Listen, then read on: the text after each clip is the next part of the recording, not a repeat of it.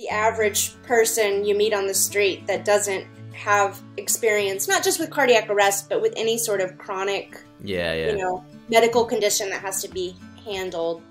It's not, I had a cold and then I got better, and then I just ride off into the sunset and life goes on. Life can go on, but it might not go on in the way that you were anticipating, right? What's going on, everyone? Welcome to another episode here on the podcast of the Heart Warrior Project. I'm Jellis Vaas, the founder of the Heart Warrior Project and a cardiac arrest survivor. In this podcast, I talk with fellow cardiac arrest survivors to provide emotional support to anyone else out there who might also have experienced this roller coaster. The journey of surviving a cardiac arrest is a crazy one, and it's not only very confusing, but honestly, it can also be very lonely as well. From the outside, we as survivors often look fine, yet the struggles we deal with are more than people who did not have to go through this can even grasp. Now, in this episode, I talk with Heart Warrior Jasmine Wylie, who at the time of recording has been a cardiac arrest survivor for more than 13 years. She definitely is way more of a veteran dealing with all this than I am. For me, someone who is clocking close to 2 years now, it was definitely very insightful to talk with someone who has been dealing with all this for such a long time. There is a lot of knowledge and wisdom in this episode that I hope you too will benefit from. Jasmine is also one of the admins of the very popular support group on Facebook called Cardiac Arrest Survivors. And she's been doing that for more than a decade now. She's also a moderator on another popular support group on Facebook called Living with an ICD. I personally can highly recommend you checking out both. They have been just a huge help to me to feel less alone on this journey. And that's just not alone for me, but for so many other people who are in those support groups as well. Now, some of the things Jasmine talks about here are her story of how she survived a cardiac arrest, dealing with memory loss for more than 2 years, her experiences with having had 2 shocks from her ICD, dealing with a heart disease, and so much more. Now, in the show notes located in the description of this episode, you can find links to any resources mentioned in this episode, such as the support groups, for example. You can also go directly to heartwarriorproject.com/podcast and search for Jasmine to find them. Having said all this, I hope you will gain many insights and support from this episode with cardiac arrest survivor and heart warrior Jasmine Wylie. Jasmine, a warm welcome here to the podcast of the Heart Warrior Project. I'm really grateful that you are able to take time to do this. Absolutely. Thank you for having me on. So, you are the admin of the very popular Facebook group, Cardiac Arrest Survivors. Did you start it actually, or? No. So,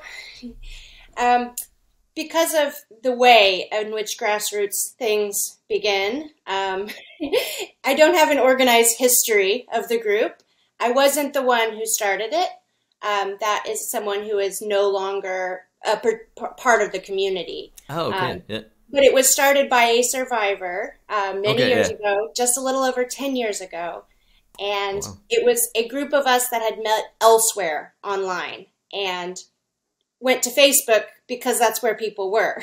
Yeah. So I was one of the original members of the group, and I have been one of the people who have remained all of these years and helped ensure that it keeps going.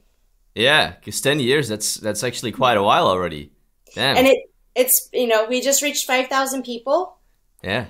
Which is really, maybe not amazing for some, topics, but for cardiac arrest survivors, co-survivors, or people that are personally affected by cardiac arrest, 5,000 is potentially the largest online community of that sort in the world.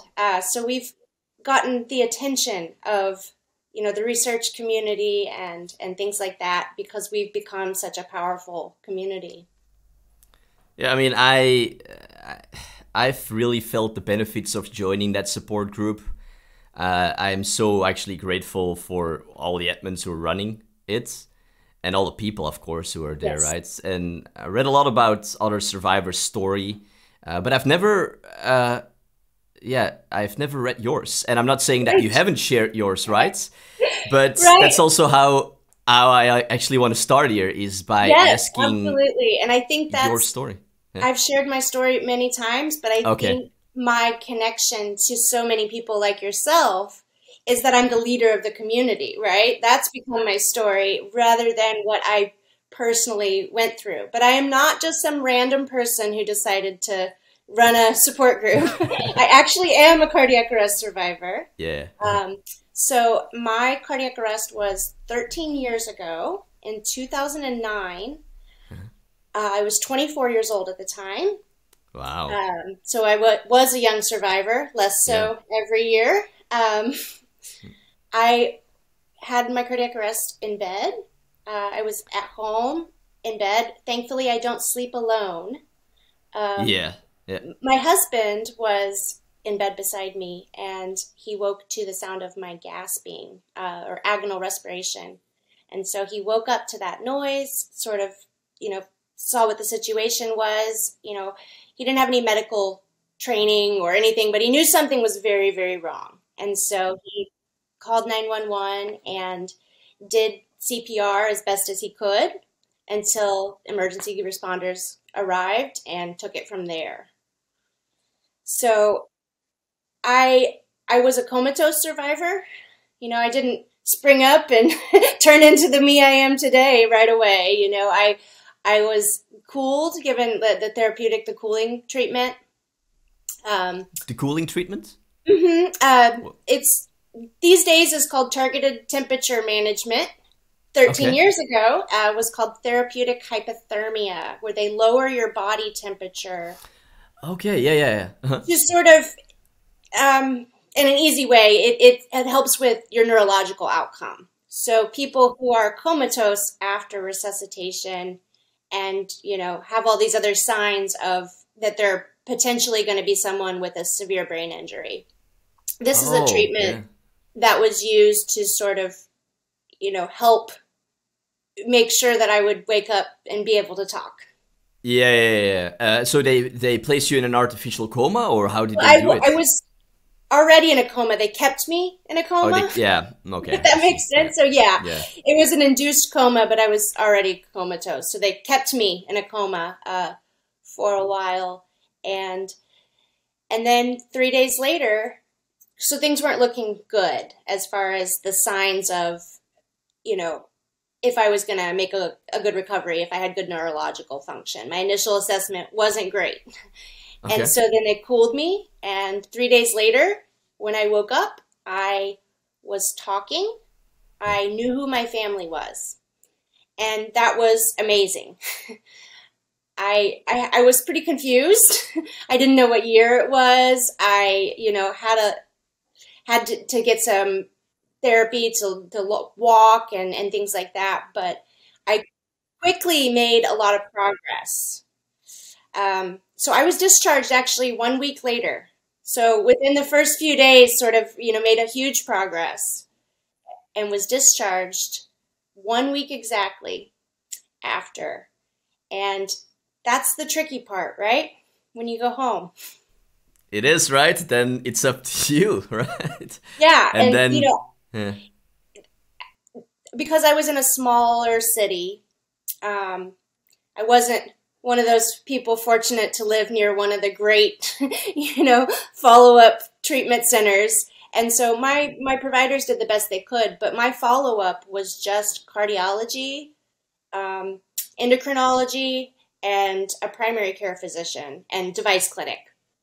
And so I didn't have a lot of, or an integrated follow up team but I had a lot of good providers that did the best they could for me with the resources that were available and made sure that my needs were met or would have made referrals if they weren't met. And I had the support of family, and that was huge. Yeah, that's already a lot, right? Yeah. But I have to say, for me as well, like I felt like I was thrown out of the hospital, and that was it. It was That's, up and to me. that's how I describe when I have the opportunity to speak on this topic, especially to those who are perhaps not survivors, but who Hmm. study and treat and write about these things. I always say I was just put in a car and sent home with my Yeah, right. husband, who was, pretty traumatized himself from everything he just went through. Yeah.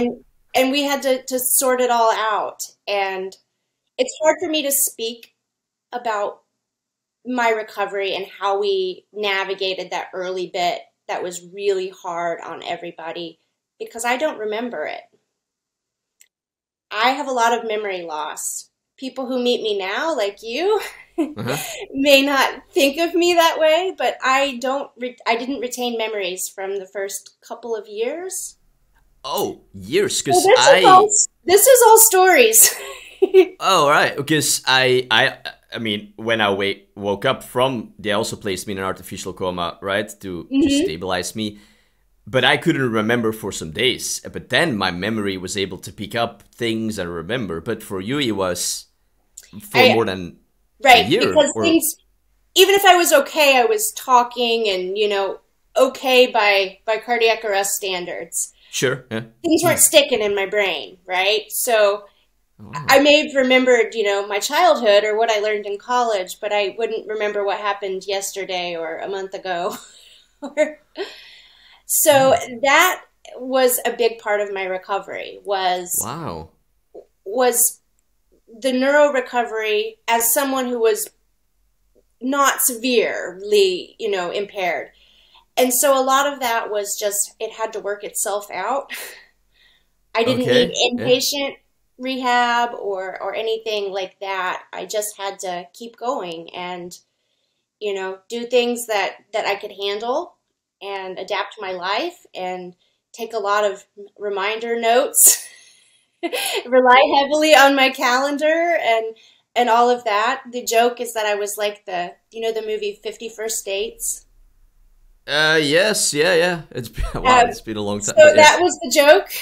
That's Ah. how I was for a while Yeah. because it was pretty similar. I was pretty upbeat and in good spirits, but my brain was not able to process a lot of complex things and retain a lot of information. So it was a lot of, small steps forward and occasional steps back Yeah. and Yeah. and and I got there eventually. So that's a big part of my story and I didn't talk about that for many years except to my peers like in a Facebook community or to my doctors or the people I Sure. know Sure. close in Uh-huh. my life, my family, they know what was happening. But it's a you don't walk into a job interview and say, I forget a few years of my life. Will you give me a job?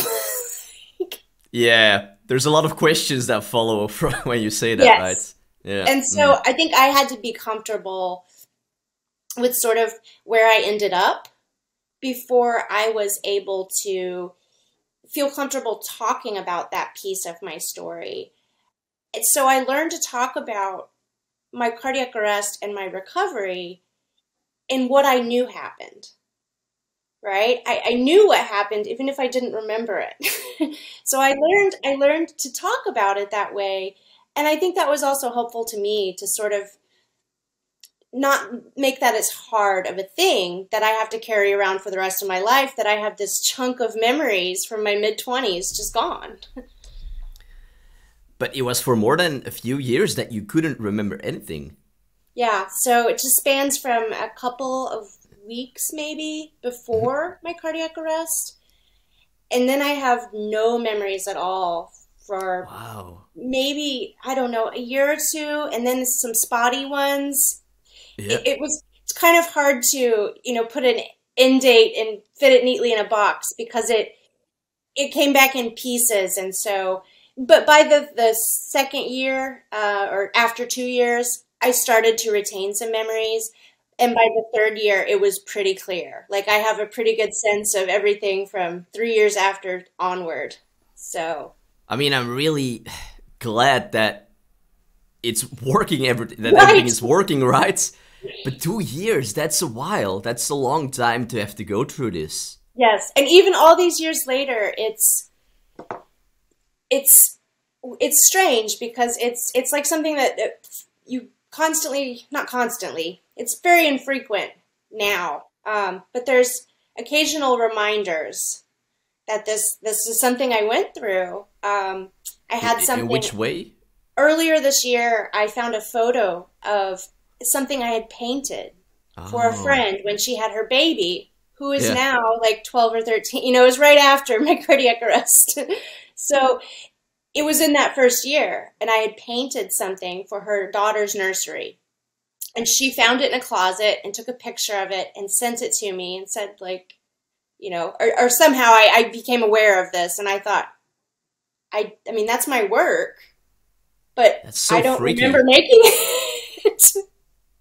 I had no idea it existed, So it's there's little things like that where occasionally, and talking to my family, because so much of our family relationships and long-term relationships with friends and stuff is reminiscing about memories, right? And so when I speak to my family that knows, that really understands what I went through more than the surface level of most people in life, they will say things occasionally of, oh yeah, remember when so and so got married? That was this year. Do you remember that? And so it's not something we think about, or it's just part of my life that I forget a few years. But I'm really fortunate that that's not something I deal with long term.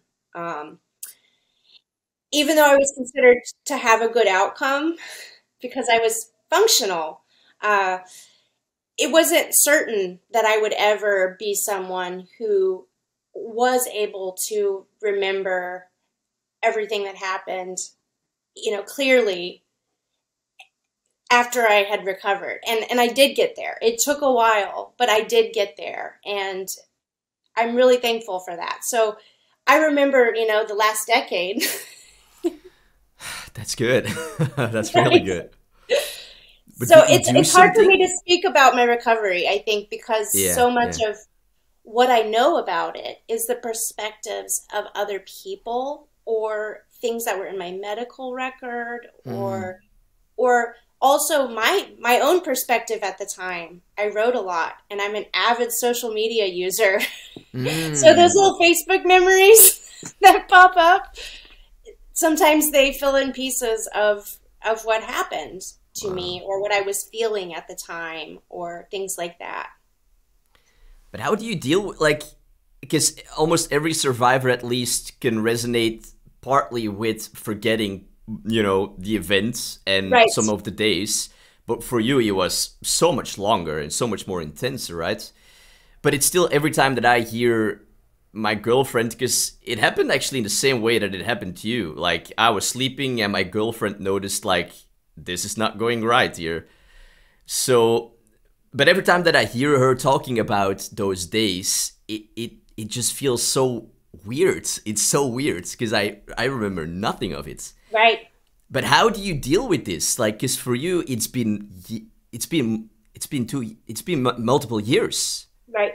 How do you deal with that feeling? Or yeah, I think I've learned over time, to the way I've put it away in my head, to be at peace with it, to make it just a part of my story, not this totality of who I am, right?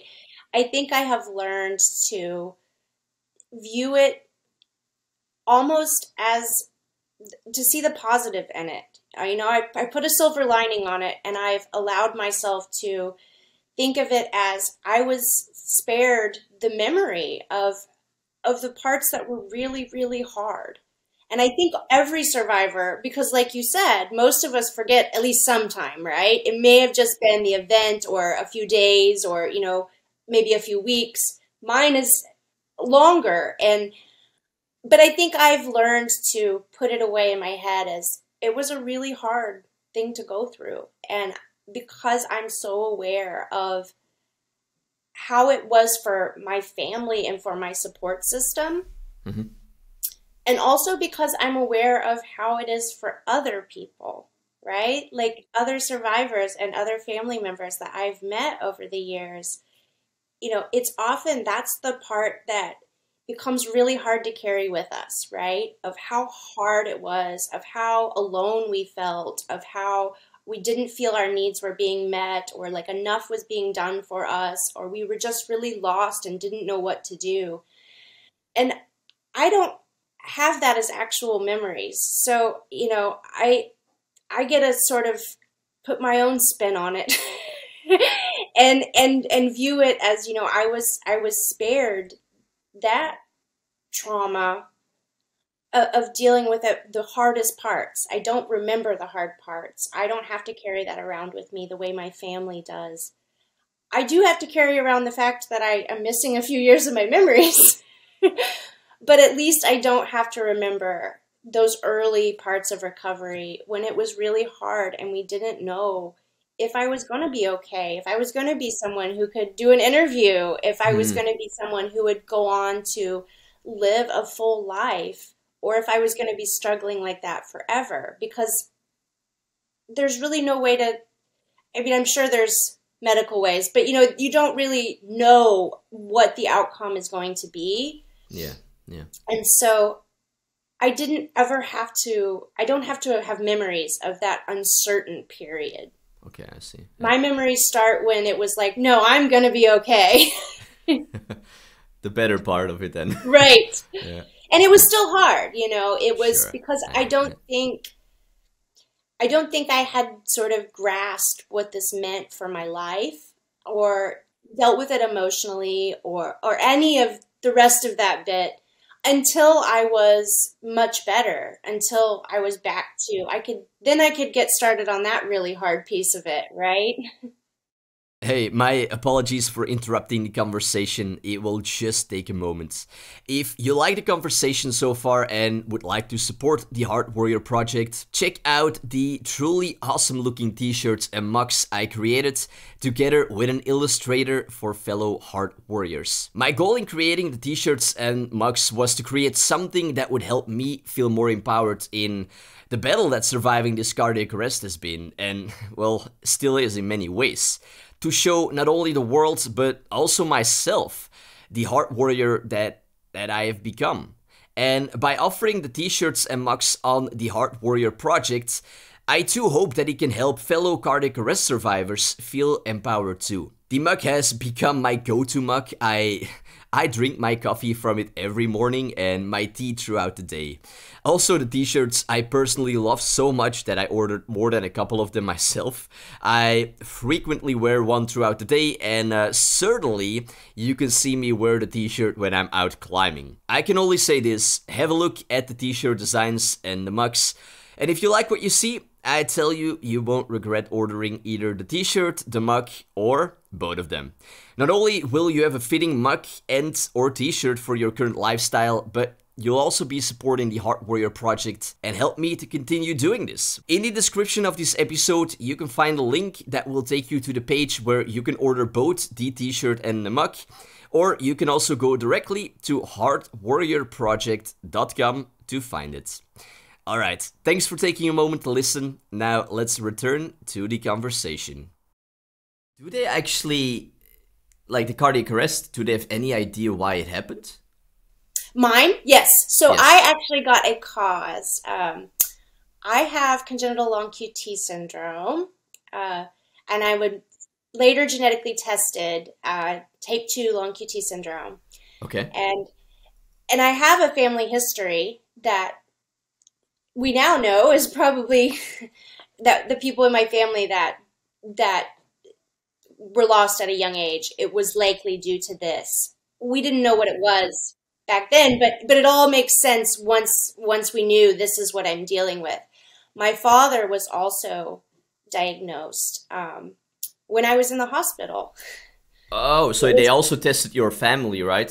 So that was part of, you know, the mystery diagnosis, figuring out what's wrong with me situation. Wow.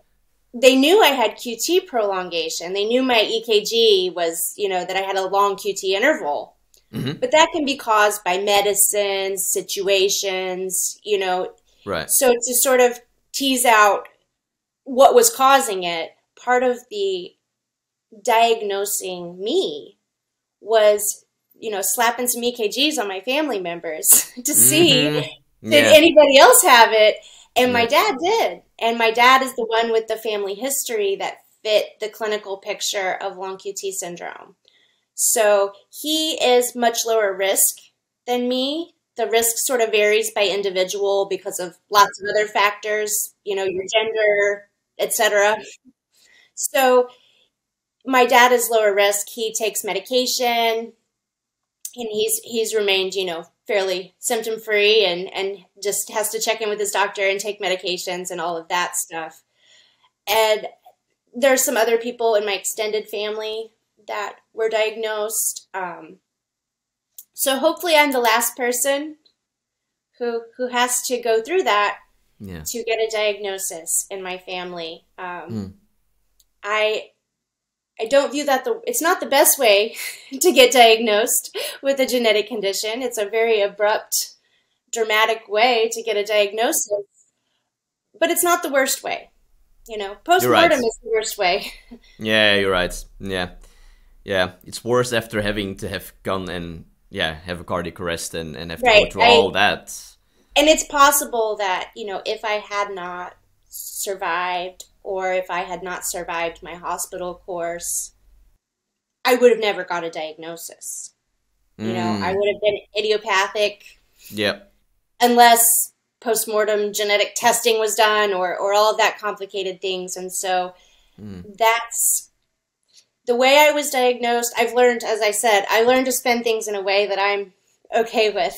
Yeah. And I've learned to view the dramatic way that I was diagnosed with this condition as I made it easy on the doctors. I made it very easy on the doctors to, help figure out what was wrong with me, because we had a whole bunch of data, heart recordings and things like that. We had a whole lot to work with.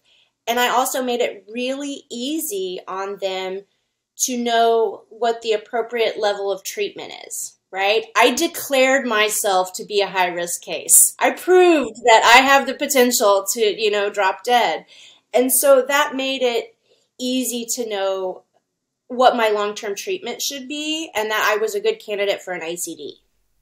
Yeah, so you have an ICD now, right? Yes. After the Yes. cardiac arrest, Mm-hmm. yeah. Yeah, because my long QT syndrome is, going to be with me. I've had it since I was born. I just didn't know. Yeah. And it's going to be there, forever. So What are the implications of having it? Like, what are the dangers of having it besides, well, the cardiac arrest, I guess. But are there other, I don't know, like so other ones? it's not a progressive Okay. condition. It is purely electrical, right? Yes.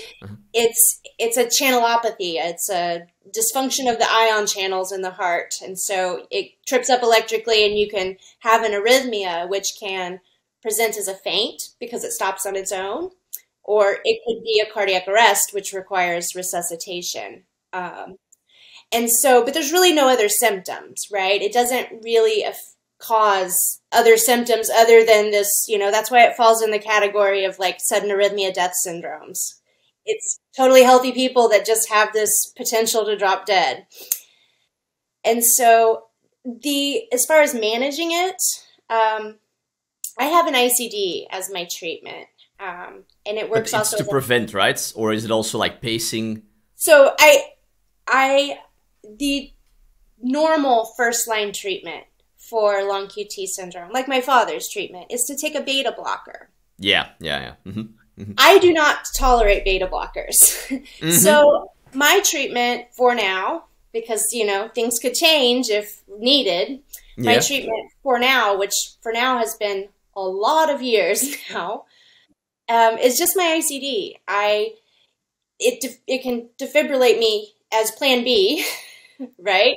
And I'm paced to prevent bradycardia and pauses, and that's somehow helpful at potentially preventing the conditions that could lead to me developing arrhythmias in my specific case. So it works as a pacemaker about 40% of the time. I don't feel that. That's good. It just keeps my heart from going too low. Yes. And keeps it all nice and steady. So I don't have the right conditions to where something could trigger me to go into an arrhythmia, is the easy way to describe it. And I've been shocked 2 times. Oh, you have been? Well, 13 years. Wait, 13 years ago? No, I mean, over the span of 13 years. Okay, yeah. Well, when was the first time? The first time, which was the appropriate one. So one of my shocks wasn't needed. One of them was needed, so it was appropriate, which means it potentially saved my life. Yeah. So I was glad to have it that day. And that was within the first year. It was about 11 months after, just under a year later. And the remarkable thing about that, which I think was really helpful, not just to me, but also to my family, particularly my husband, because it happened in the exact same way as my cardiac arrest. Oh, what? I was in bed. Oh my God. Early morning, in bed. I woke up. Birds were singing out my window. I just woke up like normal. It's morning time, wake up. And then I got defibrillated. Oh, what a way to wake up. Holy crap. Yes.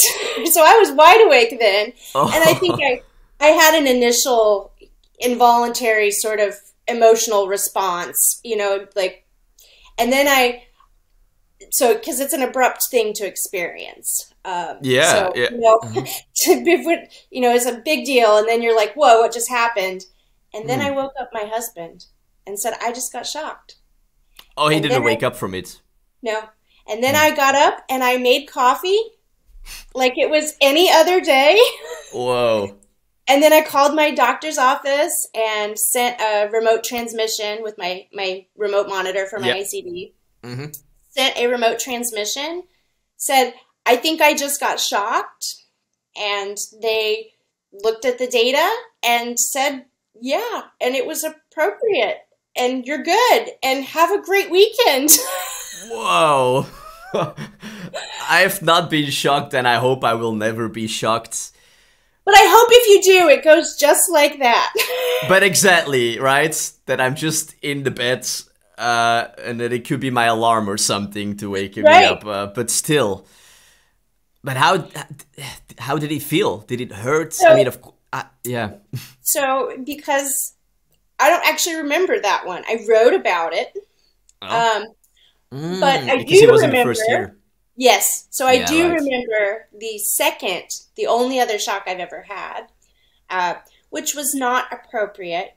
And I don't think it's necessary to get into the weeds of why. Okay. Yeah. Here, because it's a really complex situation. Sure.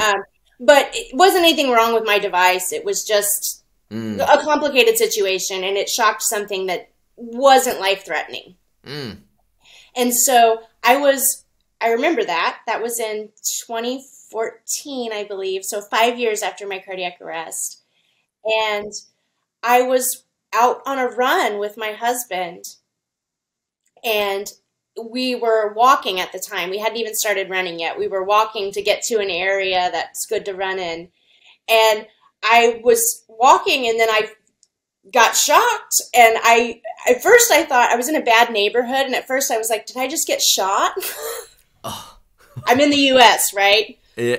So I knew something. I felt like something hit my back. So I was like, what just happened? And then I was like, oh, I just got shocked. Because it's a really unmistakable feeling. And, everyone has a different experience and describes it different. But it's very abrupt and unique experience that is, you wouldn't mistake it for something else, right? You're not going to be like, oh, that was a hiccup. Like, it's really dramatic. Yeah. And so, quickly in my brain, I was like, what just happened? And then I was like, I just got shocked. And so my husband is beside me, and he doesn't know what's happening. He saw, from his perspective, I sort of stumbled. I didn't fall, but I sort of, lurched forward a little bit, misplaced my feet. So I think from his perspective, it just looked like I tripped. And so I said to him, I stopped, and he stopped walking with me, and I said, I think I want to go home. I don't want to run. And he said, okay. And so we turn around to walk home. We walk a few blocks, and then he says, what just happened? Oh. And I said, well, I think I got shocked. If it wasn't that, then I need to call, like, a priest or Ghostbusters or something. And so we went home, and it was at night. It was late at night. And so we went home, and I sat on the couch, made a cup of tea. I knew how to handle it, and I'd been through it before, but I also knew what I was supposed to do. And I knew one shock for me means if I have one shock and I'm fine afterwards, it's not an emergency situation. I don't need to run to the hospital. I mean, unless I got injured or, something like that. Mm-hmm. But as long as I'm okay, I knew it wasn't necessary for me to panic and go get care. That as long as I was fine, and only happened one time, I just needed to focus on being calm. And so I went home, I sat on the couch, made a cup of tea, and I messaged a friend who has an ICD. Yeah, okay. And told her what happened. And that was helpful, I think, to have someone to talk to. Emotional support, right? Just someone who listens. And someone who gets it, because people who don't have this life would think, do you want me to call 911? Or, I think people often don't know how to respond to any sort of medical situation that's not something they're familiar with. And so to message this friend of mine who had been sort of one of my role models, who had been living with this for a very long time, who had been shocked before, who knew how to handle it, who had a good understanding of things. And she, gave me the right kind of feedback that I needed. So I had a place to talk about it with someone who understood. And someone who sort of helped me come up with, well, I'm going to message my doctor and, just think through my plan. Right. And then I went to sleep like 45 minutes later. The bad thing about that situation was the first shock I told you about happened on a weekday. A business day, during business hours. My clinic was open. I called them up and they were there. That second shock happened on a holiday weekend. Oh. And so my clinic was closed for the next 3 days. And yes, if it was an emergency, I could have, sought emergency care at a hospital. But it wasn't an emergency. And so I knew I just needed to stay calm, send a message, let them know it happened, and hopefully hear back from someone that I was doing the right thing. And I did. I got a message back saying, glad you're okay, and, call first thing on Tuesday when we reopen, and we'll look at it and all of that. So it was tough to wait 3 days. Yeah, right. To know what happened.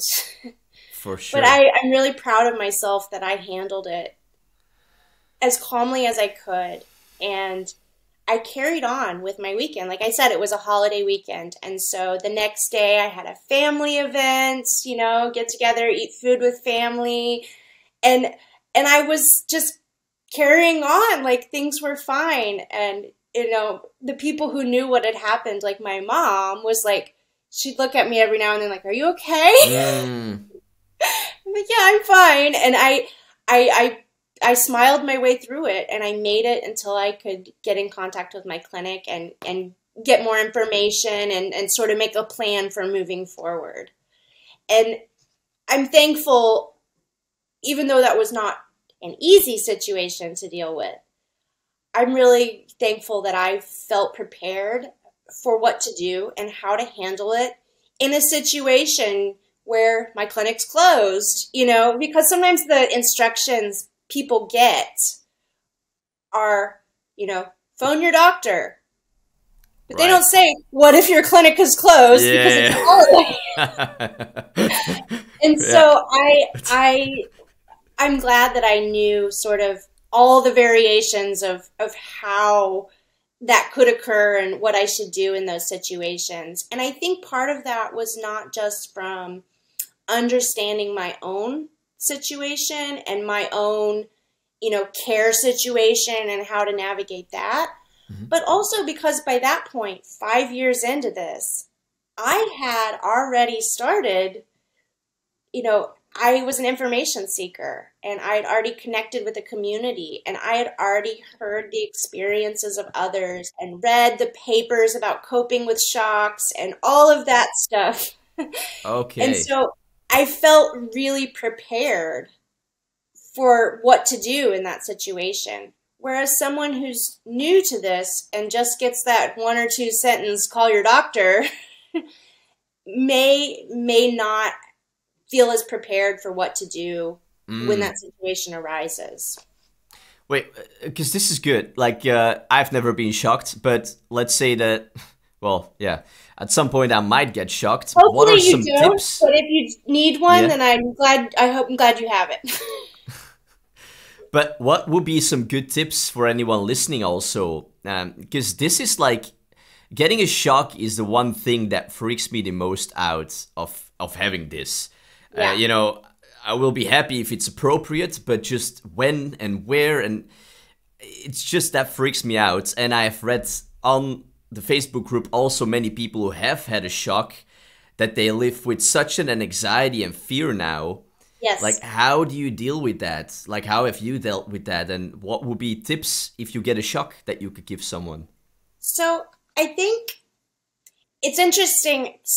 While there is a portion of people who have traumatic experiences with shocks, because they get multiple, because of the situation it occurs in, because of how they cope with it, it can certainly be a really hard, stressful, traumatic thing to deal with and all of that.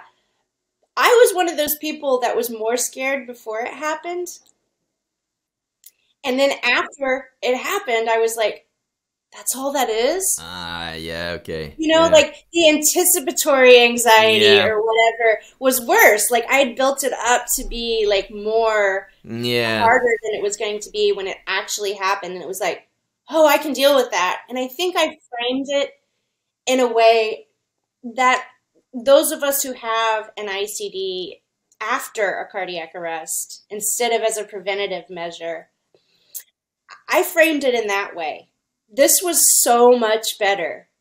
I didn't have to go in an ambulance. I didn't have to be in a coma. I wasn't on life support. My husband wasn't traumatized. He slept through it or was just walking beside me, Yeah.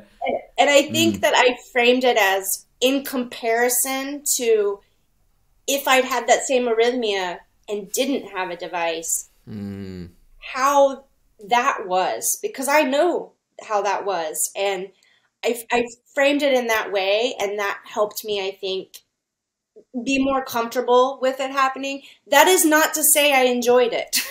Sure. It is not my idea of a good time. I would like to go many, many years without that happening, and maybe always. But it's good to have it as a backup in case I need one. And I think the thing that I would say to others who maybe haven't experienced yet, something I notice when I hear other survivors, other ICD users talk about it, we're often given so little information, right? The patient education piece that we get initially is often very, very brief. Or it may be verbal and we have memory issues, or it may get lost in the overwhelming amount of information we're getting on everything else. And so that's something for those who have an ICD that haven't been shocked yet. The next time you're at a device check or checking in with your doctor, clarify, what should I do, if this happens, and make sure that you can't tell everyone you're ever with, but, your family, the people you live with, those people know also, how to handle it and how they could best help you, I guess. I, I'm thankful that my husband, who was present for both of my shocks, he's a really calm guy. He's an engineer and he has that personality type, and he, he's a really calm person, because I think if I had been with someone who Would freak panicked, out. Yeah. yeah, Hmm. I think that would have either made me freak out or Yeah. made me try too hard to calm them down, which is really hard to do when you're trying to deal with your own stuff. Yeah, yeah. That's very stressful. Yeah. So I think knowing what to do, even though we can't, there's a million scenarios, because it could happen at any time, right? They just put these in, tell you it's maybe some basic information, and they send you out in the wild. And, it could happen at any time, and you can't have a plan for every possible scenario and situation, all of that. But have a good grasp of sort of the right thing for you to do if it occurs. And so when it happens, you're not in that state of initial, like, oh my gosh, you know, and you don't have to scramble to find that information or to find out how to handle it, because that may lead to you. I don't want to say overreacting, because it's a really hard thing, and I'm not trying to suggest that people who do this are overreacting, but sometimes if you don't know what to do, people might call 911 or run to a hospital, and it might not have been necessary for the situation, but they don't know what to do, and they panic, and they think, I need medical care. And so they get it, and then they have to deal with the stress of getting medical care. And they might just be told, there's no one here to read your ICD, you're fine, follow up on normal business hours. And so having an idea of what to do before you're in that situation, I think helps you not have to you know what to do when you're in that panic state. If you're like, no, I know what to do, it gives you a starting point for how to approach moving forward after such a dramatic thing occurs. Right. Like having a step-by-step plan sort of written down of like, okay, do this first and that and that, and staying calm in the process, And for sure. Yeah. that's a big piece of it. And it's, Yeah. you can't just snap your fingers and be, not everyone's going to get shocked and then just immediately start doing yoga or Yeah. meditating or Yeah. whatever. But I think that's a piece that it's been studied. There has been research done on this. There's a super famous paper by a psychologist that focuses on cardiology, Sam Sears, that's about coping after a shock. And one of the pieces of that is how feeling prepared for what to do, knowing what to do. And the paper has a sample, this is what a shock plan would look like. And knowing what to do is not going to make it, a jolly good time, but it does help reduce, it helps you cope with that situation because you know how to handle it. And from my personal experience, I don't know, it sort of makes you feel good about yourself to know how to handle. You don't need other people, right? Like you don't need, like when you have a cardiac arrest, it's the most disempowering Yeah. situation you can be in, right? You are Yeah. totally dependent on other people helping you. For me to get shocked and then say, oh, I just got shocked to my husband, like I don't need his CPR. I don't need him to, get an ambulance. I don't need him to whatever. Or if I did, I would be able to ask for that, right? So you're Mhm. in control more so than if you didn't have one. Yeah. And I think knowing what to do and being able to communicate that to those around me was really, it made me feel, I was really proud of how I handled it. Like, I walked around feeling like, I did the right thing and like I handled it really well. And like, and I don't know that it made it easier on me, but it certainly didn't make it harder because I knew what to do. Yeah. The research paper that you were talking about, for everyone listening, I will try to find it and I'll just put it in the show notes of this episode. Is there anything, that you wished your cardiologists would have told you sooner, or has there been something that you wished you would have discovered sooner about surviving a cardiac arrest and living with an ICD that you would, share to listeners? I think, there's a lot. Right? I know, there's probably a lot. Right? I wish I had known sooner. I think, you can't go through this overwhelming situation of having a cardiac arrest, of being diagnosed with a heart condition, and getting an ICD, or whatever piece of it, applies to your situation. They can't just, transmit all that knowledge to your head right away. And so, I do think having bite-sized pieces of information and knowing where to go when you have more questions is a really big piece of this. The piece that I would say to cardiologists, because you mentioned that, I was really lucky. I had a fantastic doctor, a cardiac electrophysiologist, who sort of, took the reins of my situation and made sure my care was coordinated and did it in a very human way.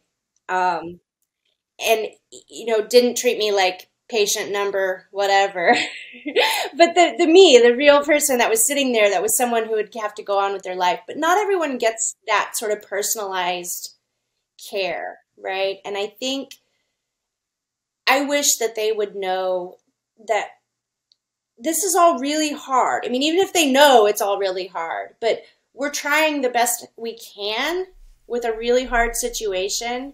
So, if we're seem anxious or panicked or have too many questions or whatever, that's just a normal reaction to the situation. And, having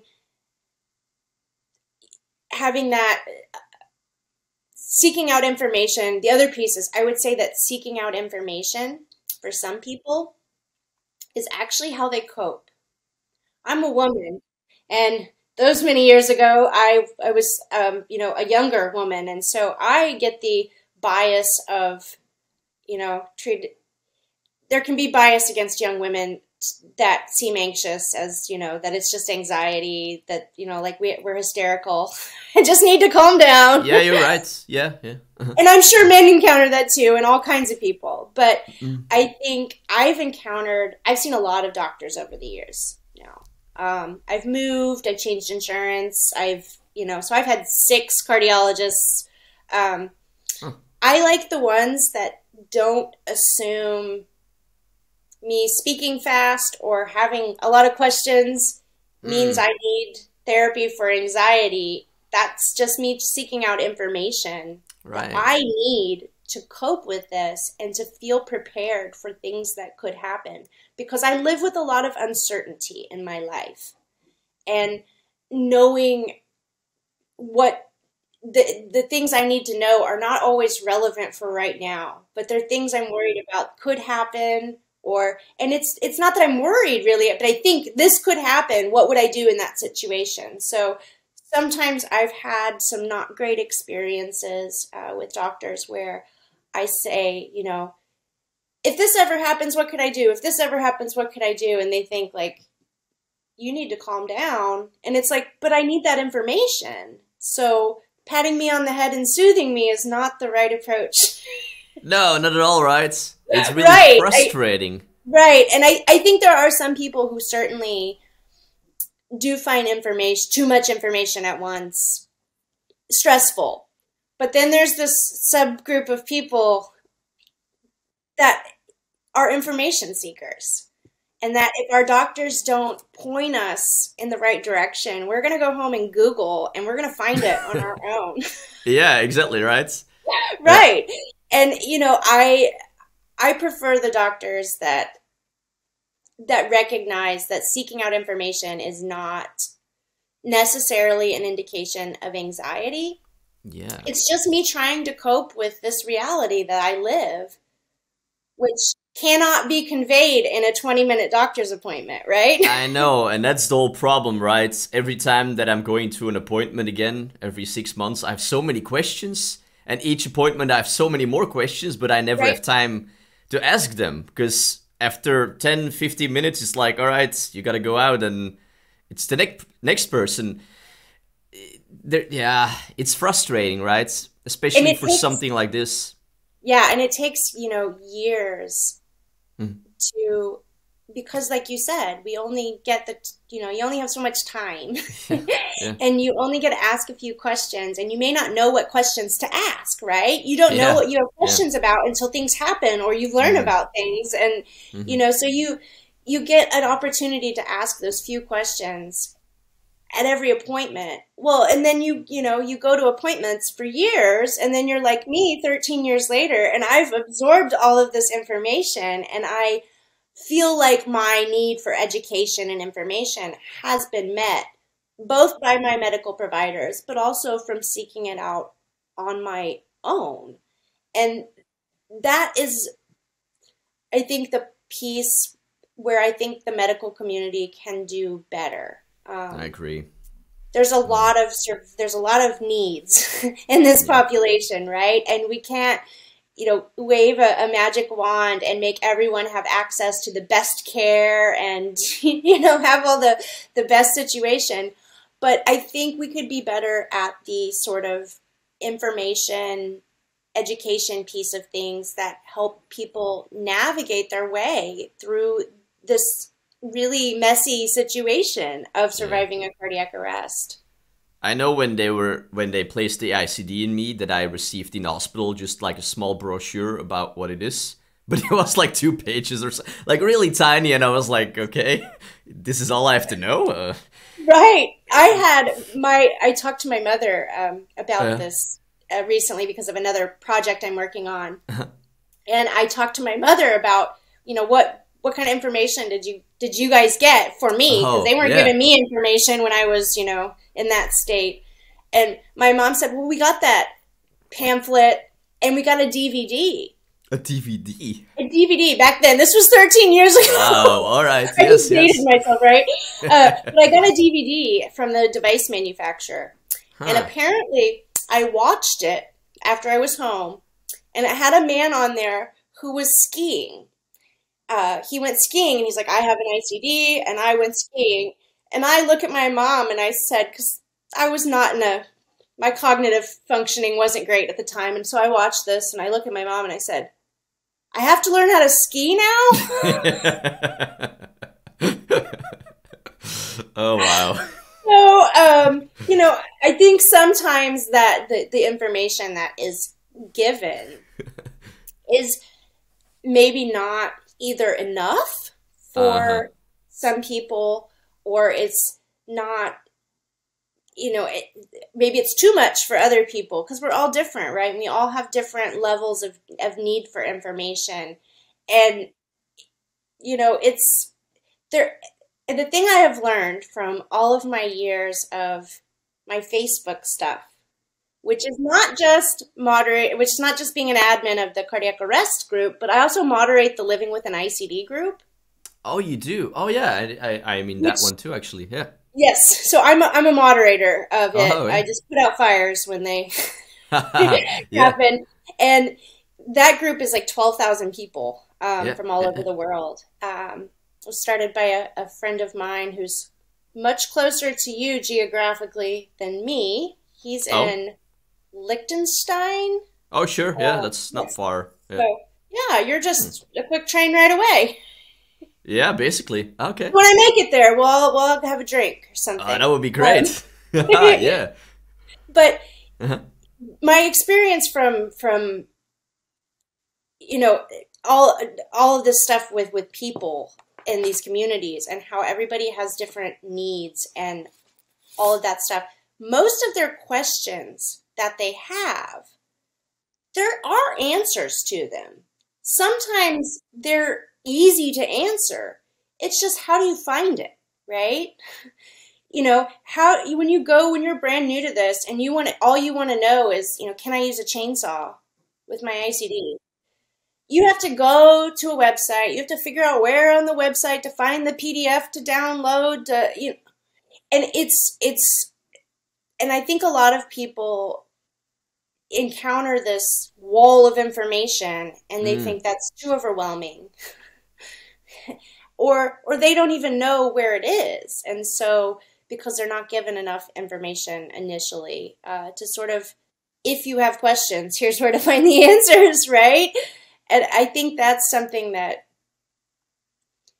the medical community could do a lot better at, making sure there's, the same thing that we do on Facebook, right? When someone asks a question, we we pool our knowledge, and we, can point them in the right direction or give them useful bits of information or whatever for how to get that need met. And I think if there was better resources that did that same sort of thing, that would be really, really helpful to people and to their family members as well, Yeah. right? Yeah. Right.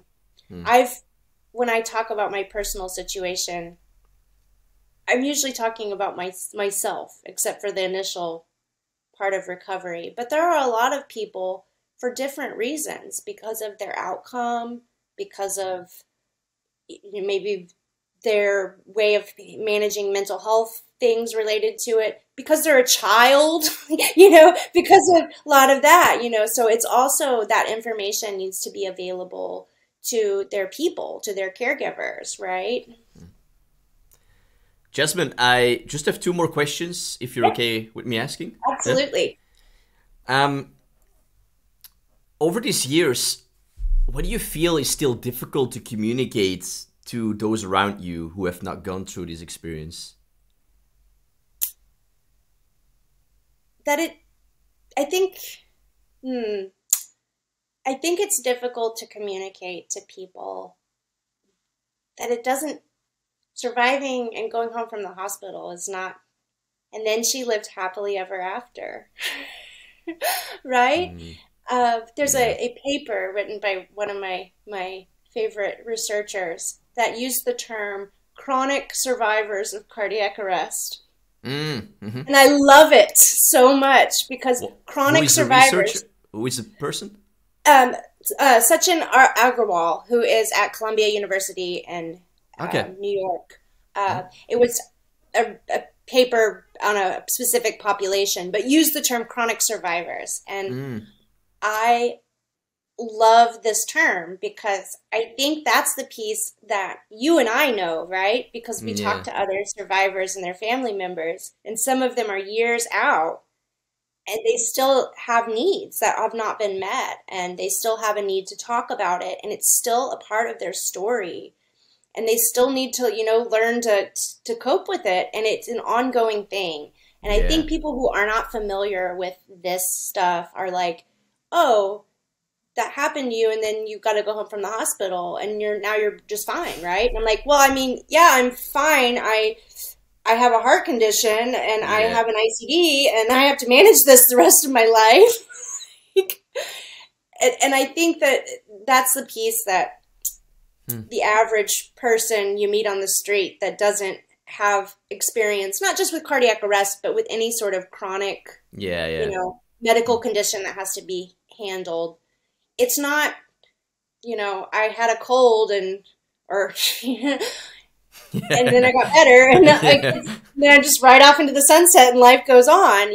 Life can go on, but it might not go on in the way that you were anticipating, right? Yeah. And so you have to learn to integrate all of the stuff that happened to you, and then go on with your life in a different way often. Jamie, another survivor who has been on the podcast, said Yeah. that recovery, doesn't actually stop. It's an Right. ongoing process. And okay, chronic survivor, I like that word a lot too, and it Yes. resonates. Yeah, yeah, And I think it's the same for those who are our people, our family, our loved ones, our all of that, right? If you gave CPR to someone that you love, then you don't just magically, you don't get to forget about it. It's no, something you carry around with you, and you have to learn to deal with that in a way that, every time you look at them for the rest of your life, you don't imagine them in need of resuscitation. There's a lot of this stuff that's really hard. And I think to those of us that seem fine, and I'm assuming you're one of them, we look at us, we look like totally fine I people. know it's crazy, right? But then the life that we live is, Right. yeah, And I think if you're really good at coming across as making it look easy, mm, right? And I have been an example of this over mm, the years and things I've participated in. You know, I seem totally fine and I seem like it's all just been this really easy and, just say something inspirational and that's the end of the yeah, story.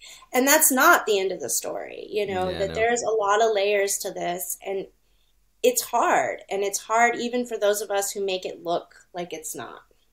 yeah, yeah, yeah, yeah. You're right. Yeah, it's a lot harder than so many people actually, yeah, realize.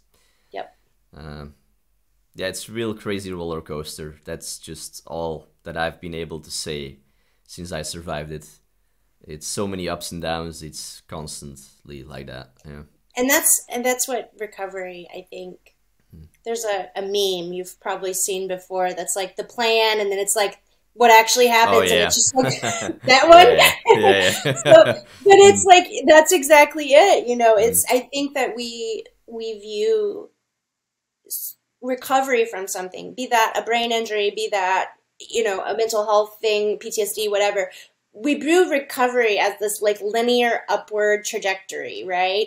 Like, and it's not as simple as it looks on a graph. Like, it's messy. It's two steps forward, one step back. It's, a lot of twists and turns that you didn't anticipate. It's things coming up over the course of your life that will be these reminders of that you're dealing with this. I mean, sometimes I feel totally fine. Like I'm not thinking about my cardiac arrest. I'm not thinking about my ICD. I'm not thinking about my heart condition.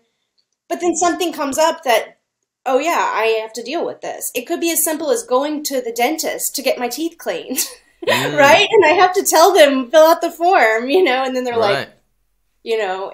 that's a great way to scare medical providers is to have a history of cardiac arrest. Yeah, yeah, yeah. Yeah. Do you have to So, go still every 6 months to the hospital as well? so for years, I Yeah. did get my device checked every 3 to 6 months. I've been stable cardiac wise for Ah, a okay. really long time now. My device is functioning fine. I'm an easy patient, I've got all my needs met, all of that. And so at the start of COVID, my clinic was allowing me to just do remote only come in if I need to. Oh. And they've continued that. So it's been almost 3 years since I've been seen in person by cardiology, which is a really long time. I've never went that long before. My device is still checked, and my other general medical needs are met by my primary care physician and Wait, other remotely, care. how does that work? Is it just by the monitor that you received? hmm That's all? That's You don't it. They have check my to Zoom device. call them or something. It's just that checks it. I just have done remote checks and then they Okay. send me a message. That's not a typical situation. I think Yeah. most people have to go in or have a face to face, even if it's remote, with a doctor at least once a year. Yep. Yep. I'm just so many years into this and I'm stable and I'm doing fine and they trust that I'll communicate my needs and all of that. Right. So Makes sense. I've been able to go with very little cardiology care for a few years, which is really great because not to get into it at the end of this interview, but I I try to I don't like to spend my life in doctor's appointments, right? That's what becomes its own thing when you're managing lots of specialists. And I have an ICD complication that affects the nerves going to my arm. And so that's a whole big, we can do another episode about that if you'd like. I'd love to, but it's a whole situation. It's called thoracic outlet syndrome, but that's an ongoing thing that causes symptoms I have to manage, and I get more frequent care for that. So that is my regular interactions with the medical system are, with neurology. Wait, what symptoms do you get? It affects the nerves going to my arm. So I have nerve pain and all the time, or what specific? Yeah, all the time. So yeah, it's interesting to live with and adapt to. So that's and I don't talk about that usually because I don't want to scare people who may be newer to ICDs to think that something terrible is going to happen to them. It's a very rare situation. It's I moderate a group with 12,000 people with ICDs, right? Yeah. And I know of like 2 other people who've had this situation. Wow. So it's really rare, and it's unfortunate that it happened to me. But it makes me, who's already a complex patient with a rare condition, even more rare and complex. Wow. And so as I approach my medical care and what the right thing for me is, I try to do it in a way, or I've learned to do it in a way where I'm getting my needs met, but I don't want to be over cared for, right?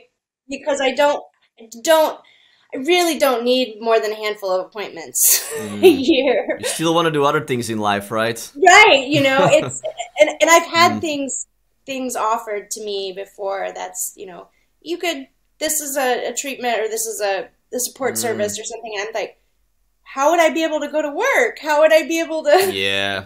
Right? Because we're not just patients when we're in the office. We have a life. Like, we have lives. Like, we walk out of that door and we have lives that we have to manage. And I think that's something that often is not at the forefront of the minds of the people who are helping support us get our medical needs met, is that sometimes,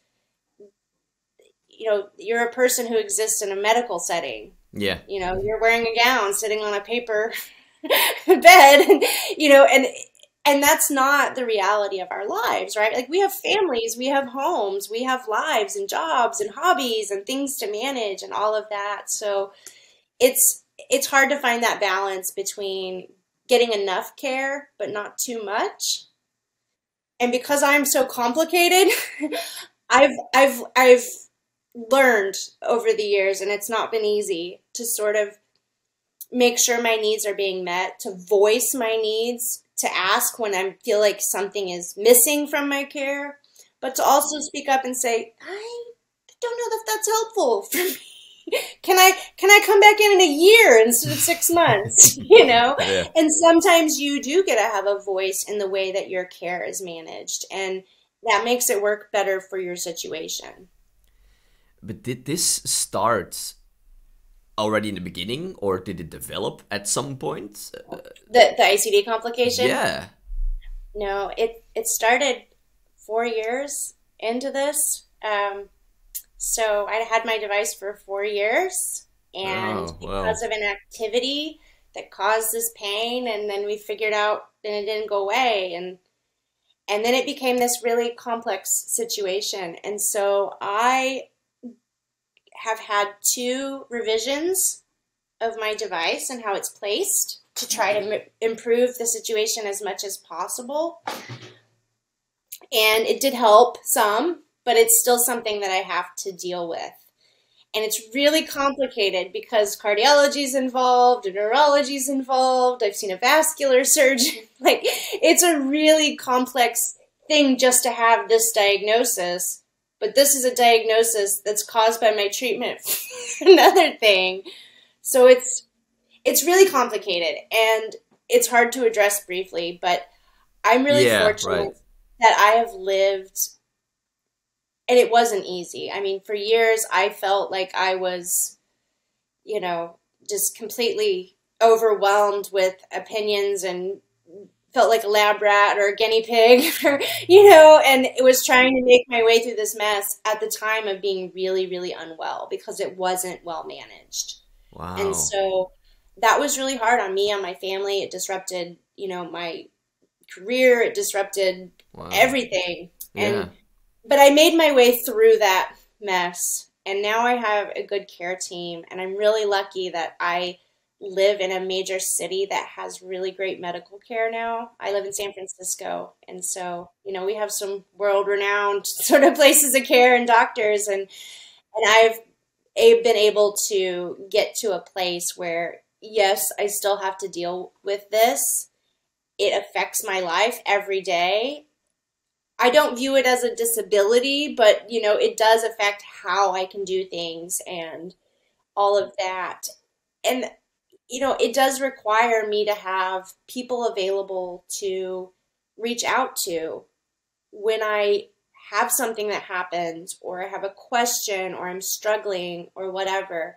So even if I don't see them very often, I need to know they're there. I need to know that my medical team, that the doctors and the occupational therapists and all of those people are available, or if I need mental health support because it's really hard to deal with this, knowing that this team of people who I rarely see Mm-hmm.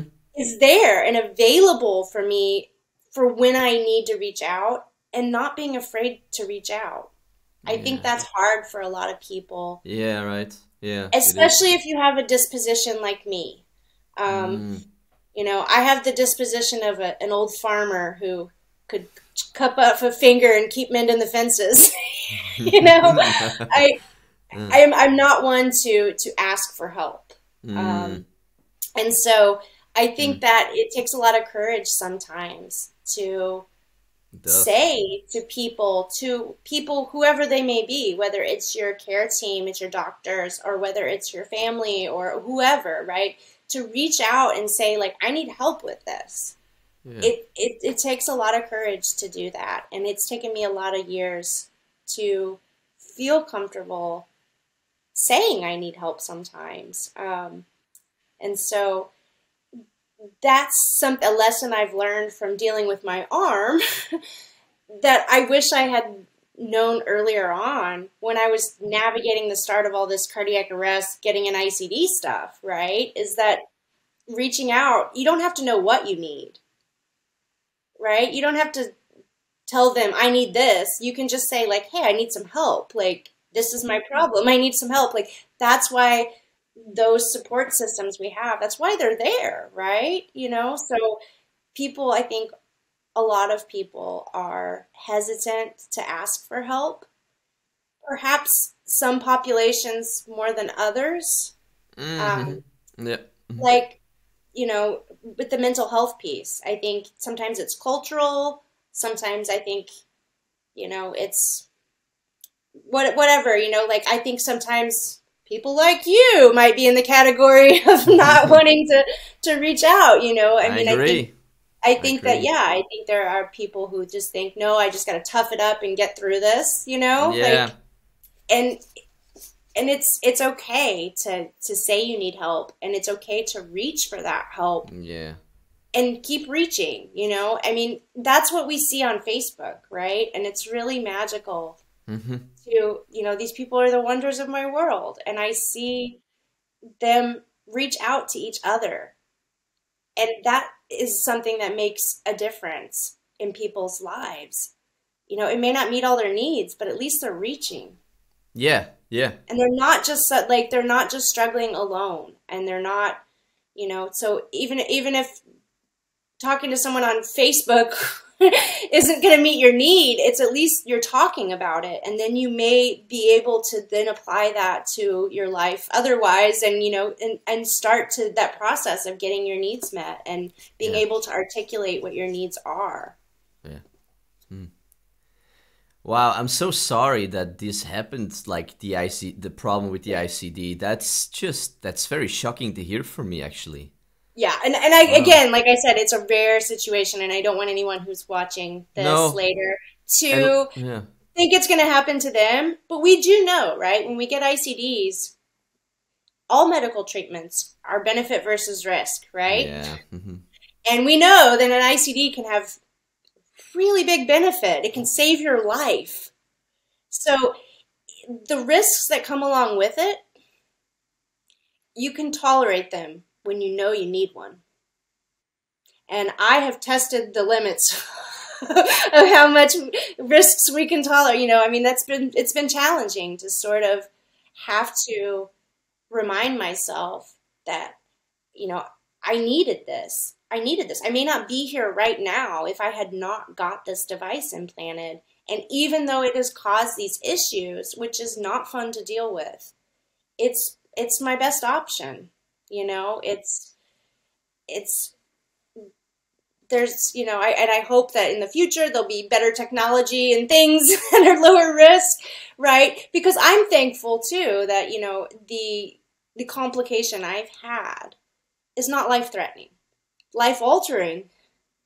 But, we all know of the sort of life-threatening potential things. You could get a surgical infection, you could, that sort of thing. You could have anesthesia risks or whatever, right? We know of that part.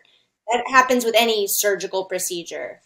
But the life-altering part of this really rare complication was not something that I even knew could happen.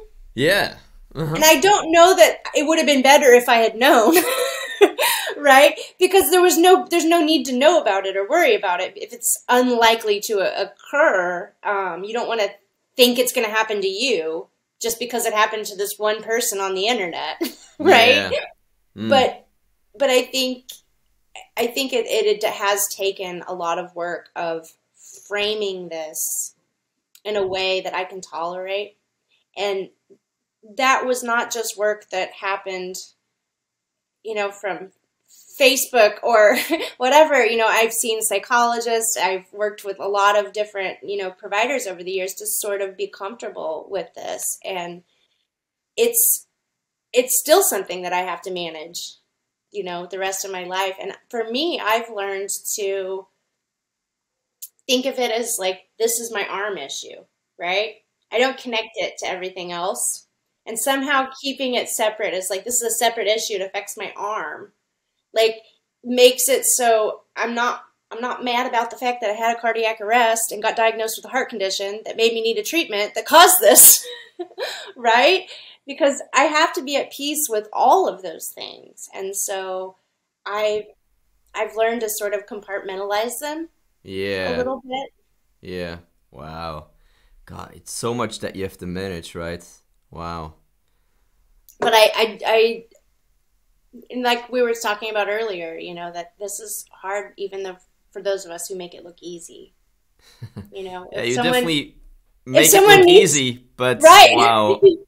I think if I was in the grocery store, Mm. the assumptions that people make about me, out on the street or, in a normal life situation, it's shocking to them if they become aware of the fact that I had a cardiac arrest, I have a heart condition, I have an ICD, I have this complication that causes nerve pain. Like, because I think this is not, it's not how I present myself, which I think is really important to It helps me. in a way, right? It doesn't make you look like a victim or behave like one, and it Yes, also psychologically affects you in that way, right, right? Yeah. right. And I think that's very much how I approached Yeah, it seems like my that. cardiac arrest stuff early on. Mm. And when I was more vulnerable, I think I thought this is a role, right? Because I think there's such expectation of gratitude and all of that placed on survivors that, Yeah. Yeah. that's the piece everyone's like, oh, you had a cardiac arrest. And it's like they all expect us to be giving TED Talks on the lessons we learned at all times, right? And Yeah. don't talk about the hard parts, right? Like, don't Right. say brain injury, don't say mental health issues, don't talk about the hard parts. Just say the positive things to inspire people. And I think there is And I was a good candidate for that. I was this perky young lady that, had Yeah. this pretty good outcome and was willing to speak. And I think I did a lot of things earlier on of sharing my story that was in this very sanitized, surface level way that was just the positives and just the inspirational, lessons learned kind of Sure. thing from it. And over the years, because I've been doing this so long and I have talked to so many people and I have, tried to help support so many people. And I think that's one of the things that I've learned from this is that yeah, it's great when someone has, rides off into the sunset and lives happily ever after, right? But sometimes it's almost more helpful for people to hear from someone who has been through struggles Yeah. and and has done okay with it and has learned to cope with it. And so I've gotten more comfortable talking about the hard parts of my situation And over the years. we should, right? Because that's the reality for most survivors. The reality for most survivors is not a happy ending, but it's a Right, roller coaster. right. That's the reality for so many. And yeah, for me also, like I heard many doctors or other people also say after I survived it, like, ah, you are so lucky, you must be so grateful. And I'm always like, it always feels very double. Like, partly, yeah, I am grateful, but at the other side, there was a cost to surviving this. And that's something that you don't have to deal with, but I do. And that cost does feel like a high cost at times. It's one with Yeah. a lot of suffering. A Yeah. friend of mine, who I don't know if she's a survivor, but she has an ICD and the same condition as I have. She's someone I connected with over the years. She framed it one time. She called it the price of admission, and I Hmm. love Yeah. that. Right? Yeah. The price of admission to be alive, to remain alive, to be a survivor, to have someone with a life threatening condition, like it's a really high cost to pay sometimes, It is. Yeah. and I think that's why we need a place where to talk about it. And that's sort of what my motivation for like with the Facebook groups. Hmm. That's sort of been my, why I had someone ask me recently, you've been doing this for like over a decade for free. Like Right. what Why? keeps you right? Yeah. Because it stopped being a source of support for me. I mean, not really, but when you step into a leadership role, you know, yes, they're my peers, but you don't see me frequently posting about my stuff, right? And so, I have a handful of people that are my support system, and but I think what makes someone continue to do that, right? Is like why would I keep doing that? They asked me that, and I said, because these are the things that nobody else is talking about, right? This is the part of surviving, of, living with these situation that people are not talking about. And so the phrase I used in a talk years ago was that we created a space for a place for these experiences to exist. And I think about that sometimes because so often I think those of us, we are so concerned maybe about our family members who might be traumatized from their perspective of things, because that's really really hard, right? So we might be concerned about those who love us and how they're affected. We might not want pity from people. We might not, whatever the cultural conditioning of being a tough guy or whatever the reason is. Hmm. I think we're often so concerned about how we are affecting others that we shine it up and try to just, people ask how you are, I'm doing fine. Yeah. And I think Right. having a place to talk to other people who get Hmm. it and who get Yeah. that part of it, that it may be the only place that we share this stuff. Yeah. Yeah. I think it's really important because that the experience of, survivorship that they're calling it these days is, it's not everybody, in a stock photo picture, from having a grand old time at a party and celebrating and being so grateful. It's hard and it's messy and it's complicated and It is messy. it's often, even if you go through periods where everything is fine, then there might be something else hard that happens, and then there might be something else hard that happens. And so, yeah, we're grateful, but we don't exist to inspire other people, right? Yeah. We don't, you can be grateful and angry and sad and all of those things at the same time. Right. So For such a complex situation, it makes sense that you experience a wide range of things, right? right. Yeah. Well, I'm very grateful for the 10 years that you've been being an admin on the Facebook group that I can only recommend to anyone listening who is a cardiac arrest survivor. I just have one last question that I would like to ask you, Jasmine. Yes. Is there like a last best kind of tip that you would give to any other survivors, or something else, last word that you would like to let any survivor listening know? Keep going. I think that the view may look, no matter what point you're at or what you're dealing with at the moment, the view looks different when a lot of time has passed. So, I'm all these years into it, and it's been a really rocky path to get here, right? Yeah. But, I keep putting, sometimes all you can do is just keep putting one foot after another and just keep trudging on. And eventually, hopefully, things will be better, or you'll be better at dealing with them. Jasmine, thank you just so much for taking your time. Like I said, I really appreciate it so much. Absolutely. I'm glad to be here. And that was my conversation with fellow cardiac arrest survivor and heart warrior Jasmine Wylie.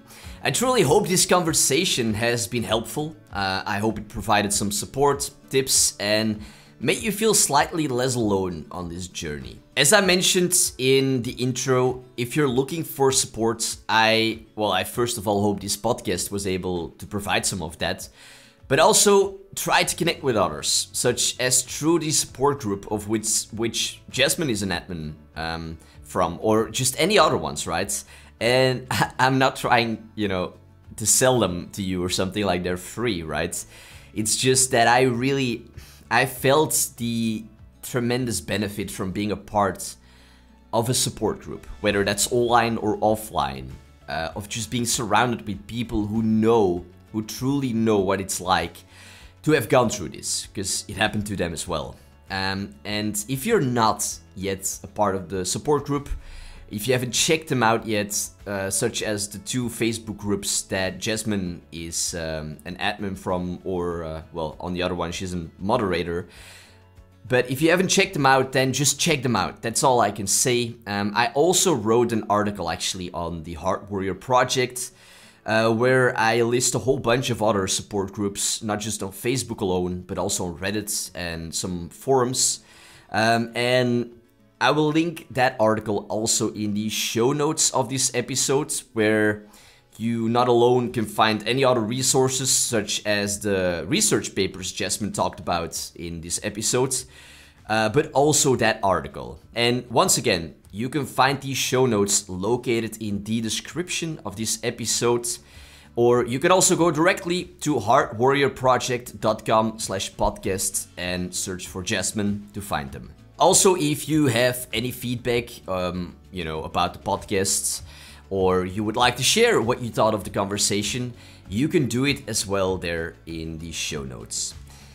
With that, I am gonna sign off here, and I wish you nothing but the best, my dear Heart Warrior friends, and maybe I will see you again in another conversation. This is your host, Jellis Vas, signing off. Before you go, I just like to remind you of the Heart Warrior t-shirts and mugs I've created together with an illustrator. If you're looking for a fitting t-shirt or mug that will not only show the battle you fought and are still fighting, but also something for yourself to wear and use that will make you feel empowered, these t-shirts and mugs will be a great addition to your life. it certainly has been true for me. Additionally, you will also be supporting the Heart Warrior project, which will help me to keep this project running. Now, if the t-shirts or mug doesn't speak to you, but you want to support the project, we also accept donations. You can find more info about all this by going to the description of this episode. There you can find a link to where you can order the t-shirts and mugs, as well as other ways to support this project. Or you can go directly to heartwarriorproject.com to find this information.